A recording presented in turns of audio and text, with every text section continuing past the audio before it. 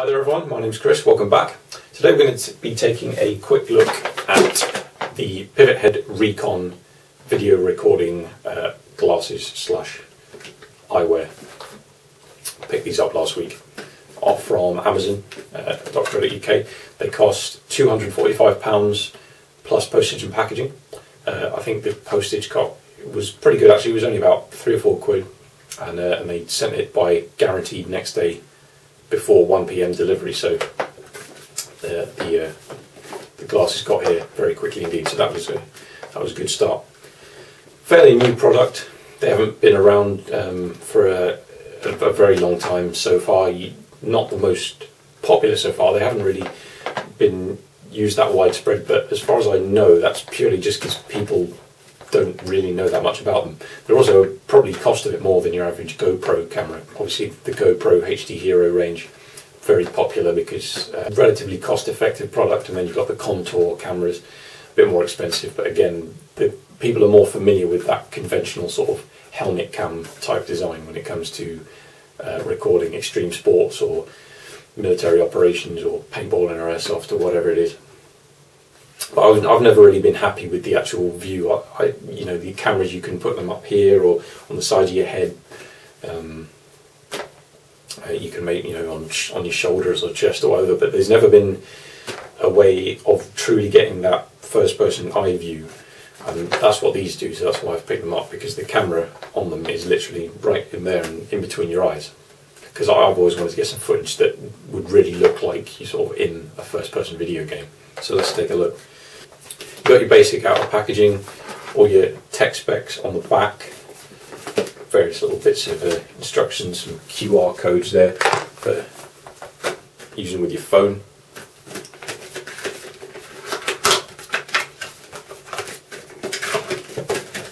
Take the main package outside of the sort of the actual outer box.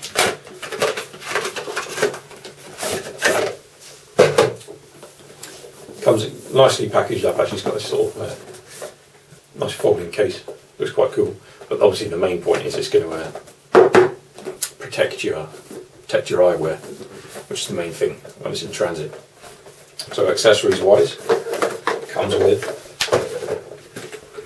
case. Now obviously the actual glasses themselves are pretty, you know, they're the main cost, so you're going to want to look after them when they're transporting it. It's a really nice tough case. Got a carabiner there for attaching it to whatever. And a nice sort of felt lined. There's your extra spare lenses. Comes with 3 sets. You've got sort of like a smoke, a clear, and a yellow. Really nice, sort of thickly padded out. And then you've got just some basic quick reference instructions inside the base of the case itself there, so that you don't.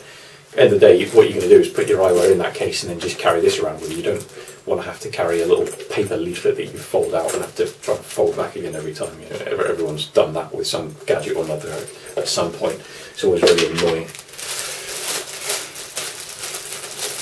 And actually, case in point, there's your actual main instructions, and there's always some annoying little paper thing that you have to unfold every time you want to read the instructions, and then you have to fold it back in, and these always wear out very quickly because they're always just thin paper. So you've got your quick reference ones in the actual case there. Quick read of that, that'll get you going, and then you don't need to worry about that anymore.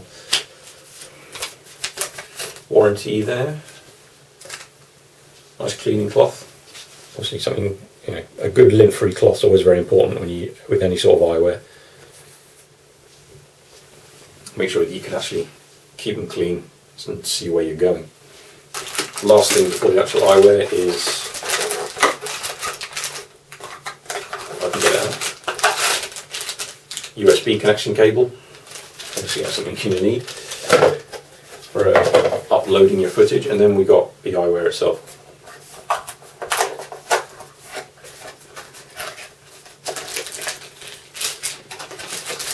Nice and securely packaged, which is good to see, because you don't want these things getting broken in the post when they're on their way to you. There we go. full 1080p recording in something that is extremely light, and there's a little bit of bulk on the actual legs of the frame there. You got your controls, but overall they're really not that much bigger and chunkier than a standard pair of sunglasses, to be honest. You've got these blocks here that are a little bit wider, but it's very good overall. And then there's the lens right in the centre, and the frame itself is a little bit wider than your average. But then again, some ESS and Wiley X and Smith Optics, some of them are pretty close to being as chunky as that with the plastic they use. So they've really fit these into a low profile package, and then fit them on your face, easy as that.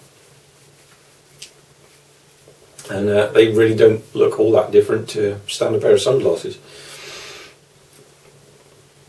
Now, in terms of the actual features of them, like I say, there's the lens. It records standard def footage as well as 720 and 1080p, as well as still photos while you're doing video. There's your sort of clicker, as it were, for the still photos and video. Got a heat sink for the internal components. Nice rubber cover for the USB connector port just there. And then there's actually nothing on this side. It's just smooth. Really, really extremely simple. Not much to them at all, to be honest. This section here is a nice sort of rubberized material. Makes it a little bit more comfortable. They're not the most comfortable things ever when they're actually on your face, I have to admit. They do feel a little bit sort of harsh, a little bit hard on the ears. But the fact you've got that recording capability, you're not going to notice it after a while once you actually get into whatever it is you're doing anyway. Got the smoke lenses fitted at the moment, so you can swap those out pretty easily. But like I say, they're really very simple, guys, extremely lightweight. And yeah, I'll be doing some testing with them very soon. Shouldn't have worn a black t-shirt for this video, really. But yeah, I will upload some footage. I will get them set up now, get them ready to record, and just try some test footage, and I'll be uploading that soon. So thank you for watching. If you want to keep up to date with the videos on the channel, check out the Facebook page for it, which is going to be in the description link below. Thank you for all the subscribers out there and all the thumbs up and all that good stuff, much appreciated. I'll see you next time, guys.